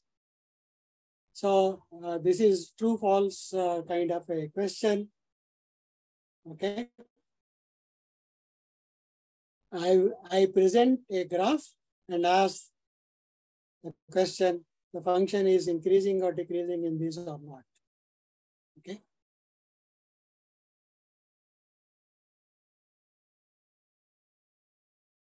So this is what is called Mentimeter. On the site Mentimeter, you can create 3 quizzes free, right? Without paying anything. That is what I have done. I have created 3 quizzes and I'm presenting it to you. And online, you do it and I can see your responses. Okay. So these are the answers. This function is increasing in this, function is decreasing in this, and so on. So I think the time has come for me to stop because Vinny has given an ultimatum saying that please stop doing whatever you're doing. So let me come back. So these are diagnostics tests and students will know, you will know whether they know. You can also check differentiability at a point. Their website I can take you to, or quizzes, objective type. Okay. Very interesting quizzes are there possible. Okay. So let me stop here and take you back, stop presenting and take you back to the room. And already because of my presentation, around 30 people have dropped out of the presentation. There were 90 to begin with. 30 got bored of mathematics, I was telling them. So, excuse me, sir. Yeah. So, there was a PDF that you had given on learning loss that didn't open. So can you, is it possible to put the link again on learning loss? That was Rajya Sabha thing or which one was that? Yes, Rajya Sabha thing. Okay, I'll try to show you the website Yeah. You can.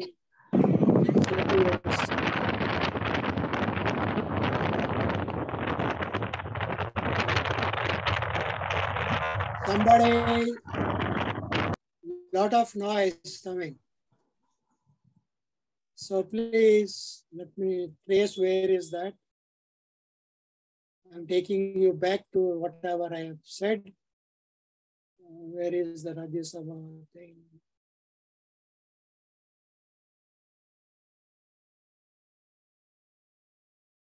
You want the link of that? Yes, sir. This one? This is the slide? Oh, you can't see the slide. No, we can't see the slide. Let me share the screen again. And is this the slide? Yes, sir. Yes. But this TTPS you have put, no, that doesn't open to this site. Okay. Okay. I just clicked and it opened. So, so just download it. Here is the long. I had shortened it so that you don't have to bother too much about it. But if you like, I will copy it and put it in put it, sir. Copy. Where is the chat? Where is the chat box? Here is the paste. So here is the link. Okay. Yeah. Anything else from the slides you want? Otherwise, I will close the sharing thing and go back. So last slide क्या थी? Last slide क्या थी? Okay, I don't know. Last slide. What I was showing you, right? Last slide. Okay, last slide. Let me see. What was the last slide? Yeah. This was the one. This has two applets. One is about increasing, decreasing, and the other is increasing and sign of the derivative. Both are very interesting applets. So let me just probably open this for you, and you can try to make it yourself. Or here is something. It's like something going up, right? So this is the interval it's showing here. This is the interval in which it is increasing, right? And then if you increasing and now it is decreasing. Okay, so up to here it is decreasing and then again increasing. So then you have to come over and say that as you move from left to right, you are going up, that is increasing. As you move from left to right, you are coming down, so that is decreasing.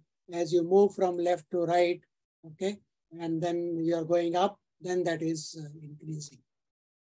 Okay, so that was the applet on increasing, decreasing, and here is the sign derivative. That is slightly more, slightly more interesting and slightly more, whether you know the relation between. So these are three graphs given to you. One is the function, other is the derivative, and the third is the second derivative.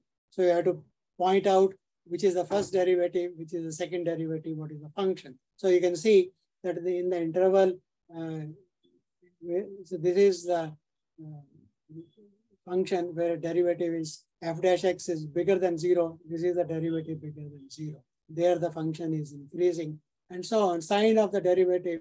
So normally in a calculus class, I show this, ask them to sort of do this thing. And then they come out with the theorem. The sign of the derivative is related with the increasing, decreasing of the function. So let me stop here. Yeah, somebody has a question to ask. I'll stop sharing. Yeah, participants, if you all have any questions, please pose your questions. Orally, you can unmute your mic and ask. We have few minutes for questions. Excuse me, sir. I want to ask one question. I want one favor from you, basically.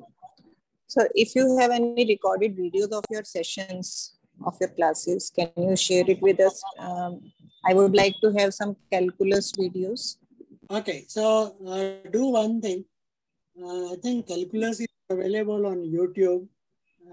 There is NPTEL. Search for name NPTEL.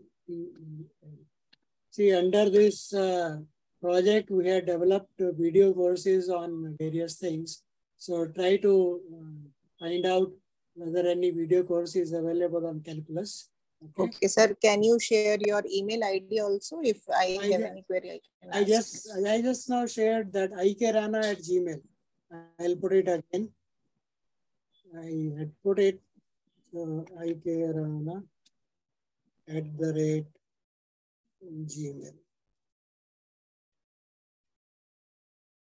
Right. So YouTube has about 4 courses in the video format. Right. It is for the National Project on Technology Enhanced Learning. So it is. Or you can search my name and videos by Inder Kirana. We give you various links to various things and see what is useful for you. Okay, sir. Thank you so much. Welcome. So kind of you. Anybody else has a question to ask about this or anything else that I can help you with in teaching and learning?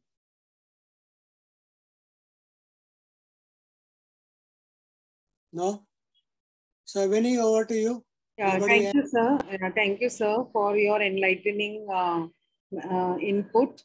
And we will now move on to the next section of this program where our students present a small research study that we have done. So over to Samantha and Ria to quickly present the research study.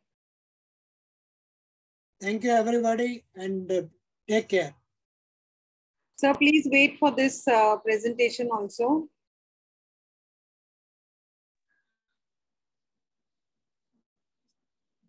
Not able to access camera. So welcome to this survey which we have conducted on mathematics counseling. So to begin with, we would like by asking what is mathematics counseling? So all of us know that the concept of counseling is not very new to us, but have we ever heard of mathematics counseling? So one might wonder what these terms mean. Mathematics counseling is when a teacher takes up the role as a counselor while teaching. So what does this mean? It simply means that the teacher is not intimidating or strict, but is very considerate towards the students and encourages them to ask questions in class.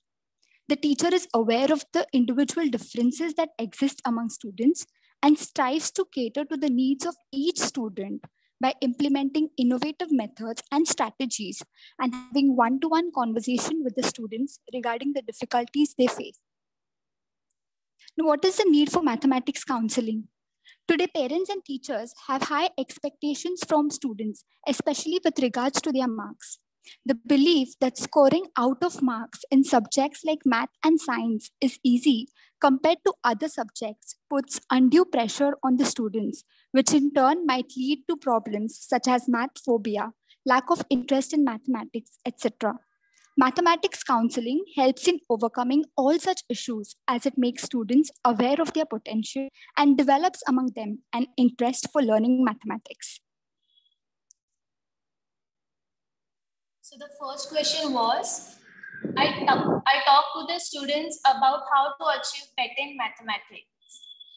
Almost 94.6% of the teachers agree with this statement because it is essential for a mathematics teacher to talk to the students not only with regards to strategies for achieving better in mathematics, but also to develop a liking for the subject.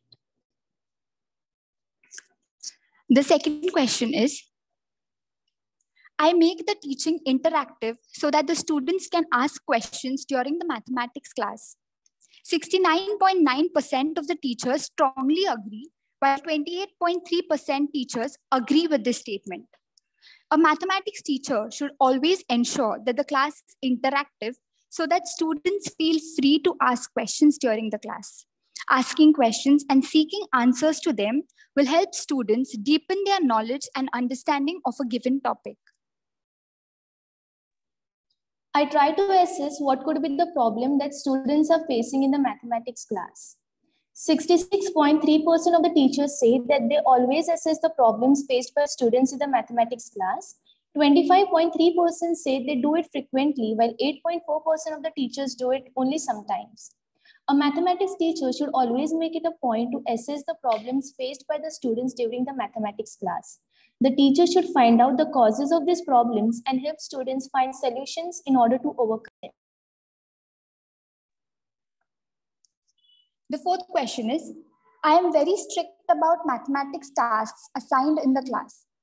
19.3% teachers strongly agree, 44.6% teachers agree, 28.3% choose to be neutral, while very few teachers disagree with this statement. A teacher should avoid both extremes, that is, being too lenient and being very strict. Instead, be approachable to the students. The role of a teacher whenever a task is assigned in class should be that of a facilitator, so that the students do not hesitate to ask doubts and get them clarified simply because the teacher is strict. An extremely strict teacher can also develop a phobia for mathematics and create disinterest among the students with regards to the subject. I welcome students' mistake with a smile. 40.4% of the teachers strongly agree, 49.4% agree, while 8.4% teachers prefer to be neutral about this statement.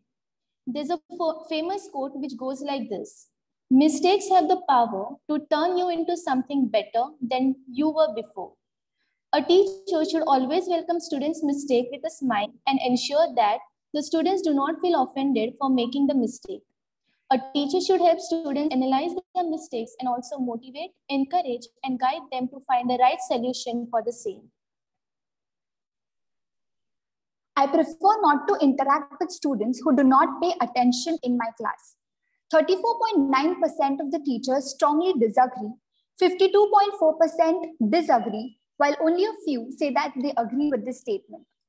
A teacher should not neglect and ignore the students who don't participate in class. Instead, find out the underlying reasons for such behavior.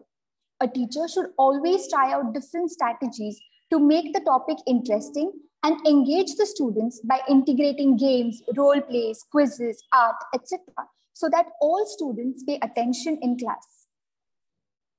I try to work out ways to improve mathematical skills in my students. 62.7% of the teachers strongly agree, while 35.5% teachers agree with this statement. A mathematics teacher should always try out different ways to improve mathematical skills in the students. This may include game-based learning, connecting math to daily life, focusing on one concept at a time, etc. I talk to parents about how to help students in mathematics at home. 44% of the teachers always talk to parents about helping students with mathematics at home. 30.7% say they do it frequently, while 22.9% sometimes make an effort in this direction. Teachers should always collaborate with parents and encourage them to create a conducive learning environment at home without instilling in them a fear towards mathematics while expecting excellent grades. The council in school is especially asked to address problems in mathematics learning. 48.2% of the teachers say that the council in their schools is asked to address problems in mathematics learning.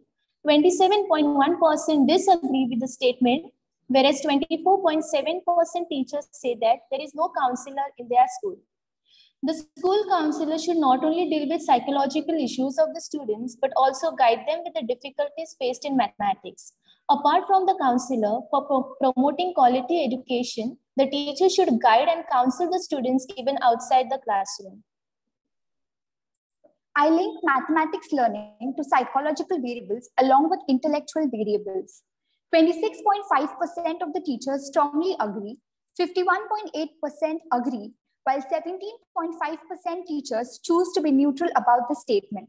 Teachers should always link mathematics learning to psychological variables along with intellectual variables for the holistic development of the students.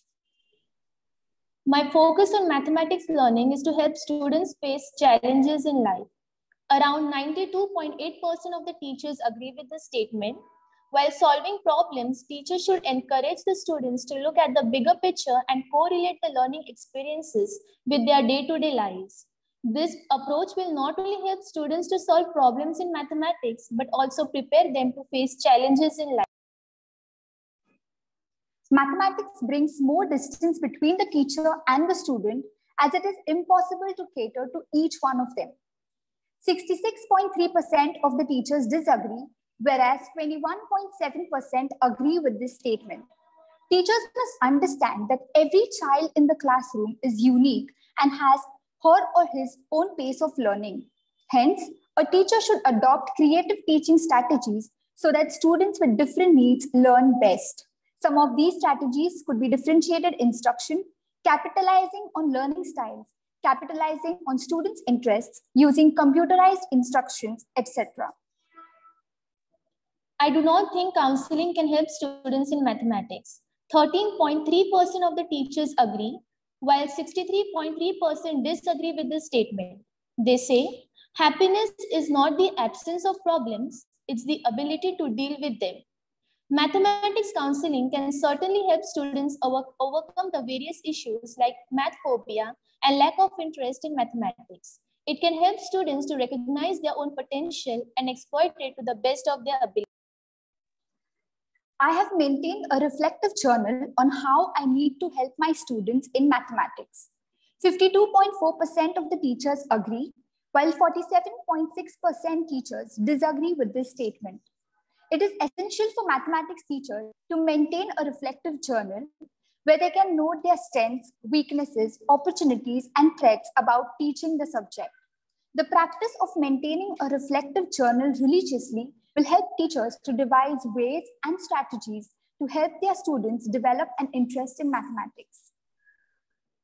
The thrust of my teaching is to collect data about the mathematical skills that need to be developed. 30.1% teachers strongly agree, 48.8% agree, whereas 18.7% choose to be neutral about this statement. Apart from transacting the content knowledge, teachers should also strive to develop certain mathematical skills like representation, spatial sense, measurement, estimation, pattern, and problem solving among the students. I have a one-to-one talk with my students who need help. 95.8% of the teachers agree with the statement, while only a few disagree. A teacher has to be a friend, guide, philosopher, and a nurse to her students, as nature was to Wordsworth. Students should feel free to approach the teacher with their doubts, and the teacher in turn should appreciate the students asking questions in and outside the class. I talk to my colleagues for new ideas and techniques for helping my students.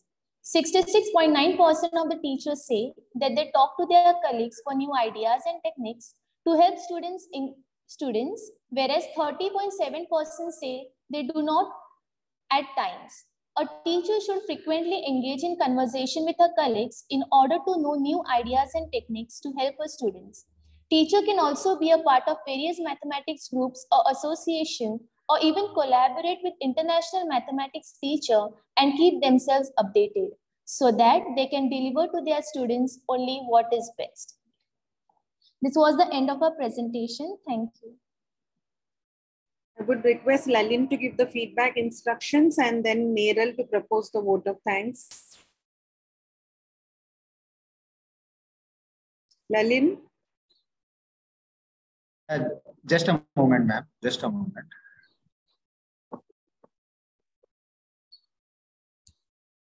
Yeah. So a gentle reminder to all participants present here, link for the feedback form will send in the chat box of the Zoom meeting and in the YouTube chat now. Kindly fill it to get the e-certificates. Please note that we are keeping the form open till 7:30 p.m.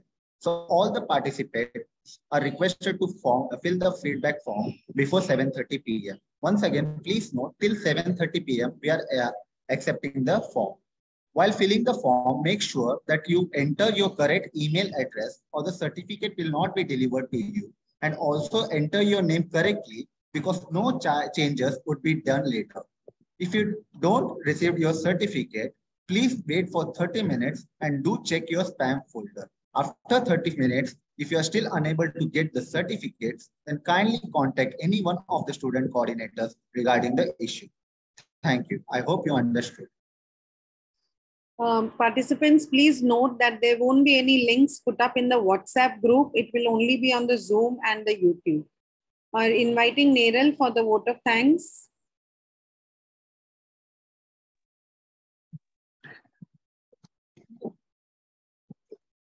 As we, the students of SXI, are preparing ourselves for becoming future mathematics teacher, we are extremely grateful to Dr. Inder K. Rani, a resource person for today's webinar, for taking time out of his busy schedule and lighting the flame of knowledge within us. We also thank our principal in charge, Dr. Geeta Shetty, teacher in charge, Dr. Vinny Sebastian, for always encouraging and supporting us to do the magic. The greater, the better, the more. I would like to extend my gratitude to all our students coordinators for the immense efforts in organizing and coordinating this webinar. And last but not the least, we thank you all, dear participants, for spending your valuable time with us and making this webinar a success. By incorporating all the strategies and solutions that we have learned from this webinar series, let us all share to make a difference to the mathematics teaching learning process and drive the fear of maths out of our students. Thank you.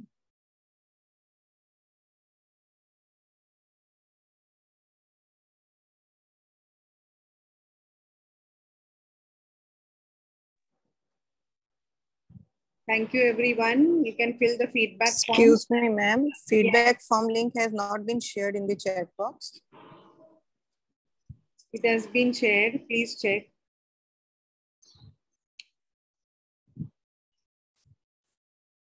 I shared it once again. Able to see it? Hello? Students, can yes, you? ma'am. Yes, ma'am. Yes, I have got it. Thank you.